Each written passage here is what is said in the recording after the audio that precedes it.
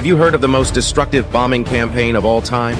Operation Meetinghouse was a bombing raid conducted by the United States Army Air Forces during World War II, and it was the deadliest air raid in history. On the night of March 9, 1945, 334 B-29 bombers took off from Guam and Saipan to drop bombs on Tokyo. The mission was to destroy the city's industrial and residential areas. The bombing lasted for over 2 hours, and the resulting fires raged for days, leading to a death toll of over 100,000 and leaving more than 1 million civilians homeless. Survivors tell stories of the city being so hot that the asphalt in the street turned molten, and the only safe place in the entire city was the riverbed. The bombing was so devastating that it even caught the attention of the Emperor of Japan, who had never before commented on a military operation.